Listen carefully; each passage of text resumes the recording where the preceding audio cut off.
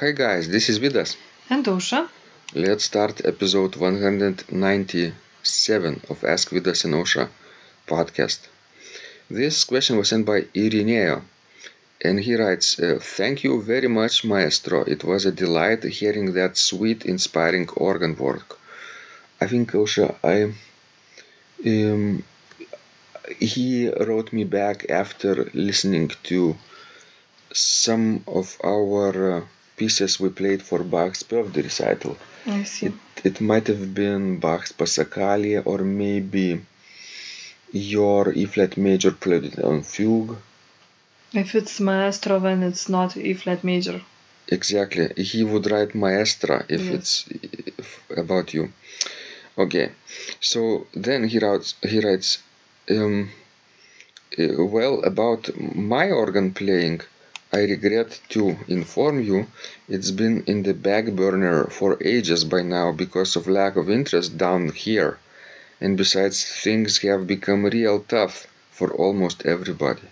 But I still write a few bars every now and then about the lyrics of my piece, which I intend to eventually upload. Keep up the splendid work and thank you again. Very truly yours, Irinea. So I think he's struggling with sitting down on the organ bench. Yes. Because he loves to listen to our conversations or to read about our discussions, or to listen to the pieces that we play. But then his practice, as he writes, is delayed, postponed. Because lack of interest down here, down where he lives, probably, right? Could be. So maybe he has a situation where he would love to practice, but since realistically he cannot apply his practice to real life situation, like playing in public, those pieces that he played at home, then he doesn't feel so motivated to play at home at all. Could be. What would you recommend? Ausra, stop playing or find some inner source of motivation? Well, if it's really important for you, if you really love organ, then you must, keep playing and doing what you are doing. I wouldn't say that in Lithuania we have such a wonderful situation for organists. That, we have big crowds during organ recitals or, very high level, general level of, church music.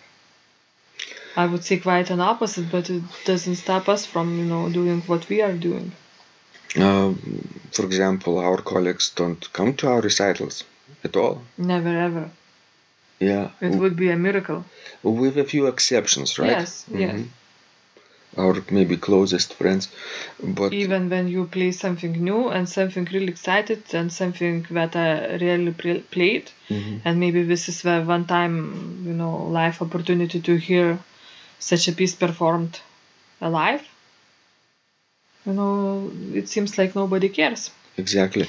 And many graduates of, organ studies in Lithuania, we stopped playing at all.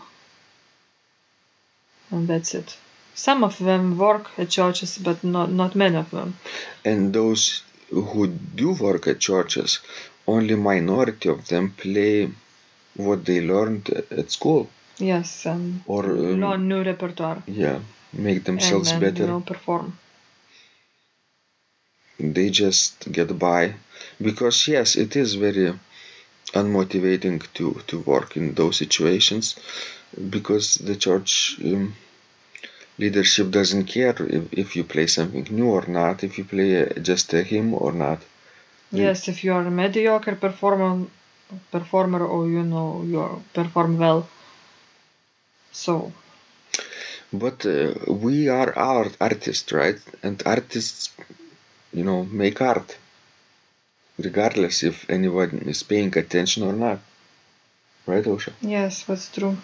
So the process is important. The result is out of our hands, maybe. Yes, we could strive to put our art out there, out to the world, right? That's how we live. Too, not too many people in Lithuania share their process, share their art, but we decided to not to hide it, right, under the table. Yes. That's how Irineo could behave too.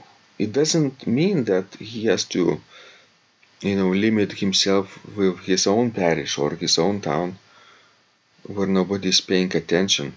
But you never know, maybe people around the world will become interested or find something useful. And he writes that he is interested in completing his song and uploading it on the internet.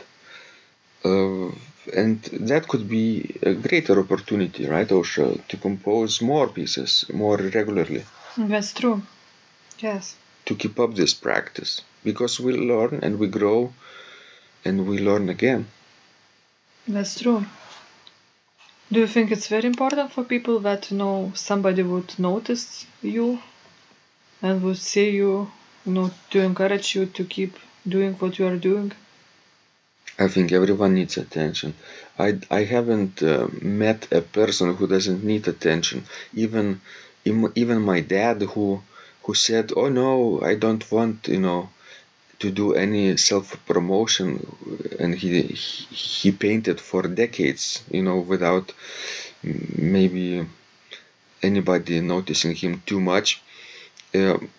But he would still be very happy if people came to his exhibitions or people came visiting to his workshop. Yes, that's true. That's I think natural, normal, and nothing to be ashamed of. And those who say that, no, I am so self-motivated and I don't care if anyone is listening to me play or something like that, then they're just hiding something, right? They're acting. They have a mask maybe, and actually they crave for attention, but another way. So do you think it would be a good idea for Irinea maybe, to start draw more attention to the organ in the place where he lives? Oh, that would be very natural. He could become a center of attention in his town. Yeah, he would become like a number one place to go for people who are interested in something new and unexplored. He would become his own category because nobody will be doing this, and then he will not have any competition. And would you think that this attention would, motivate him to practice more and to improve his organ skills? Absolutely. He will see that other people are depending on him to show up, to speak, to talk, to present, to play, to demonstrate. So I think the least he could do is to go to local church and to go to local school and meet music teachers if there are any, and say that he could invite those kids to the organ loft and arranged an organ tour and play an organ demonstration for half an hour, and then ask and answer kids' questions and let them play with a few fingers or even with their feet. That would be an unforgettable experience for everybody. Yes, I think that's an excellent idea. And if he would do that regularly, like once a month, for different kids groups, then little by little he would become a go-to person in his town, in his area.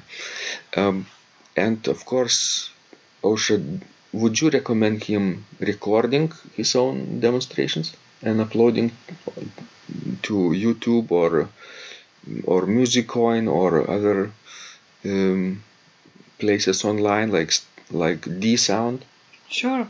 That way he would get even more attention and more listeners and more interest in the organ. Mm-hmm. And those places also pay you for your music, so he could earn some additional revenue while sharing his work. True. Wonderful. Thank you guys for listening. We hope you understand how important it is to self-motivate yourself. And if nobody really cares about you, your art, then you make them care by finding other avenues. Not forcing them, but inviting them gently to go to an adventure together with you. And children are most eager to learn new things, most curious. Yes, because those childhood impressions were so important, and maybe some of those kids would become an organist too, and you will be the reason why he or she decided to become an organist. Wouldn't that be great? Wonderful. Thank you guys for listening, for applying our tips in your practice, and for sending us those beautiful questions. They are really thought-provoking, and we hope very useful to you. This was Vidas. And Usha, And remember, when you practice, miracles happen.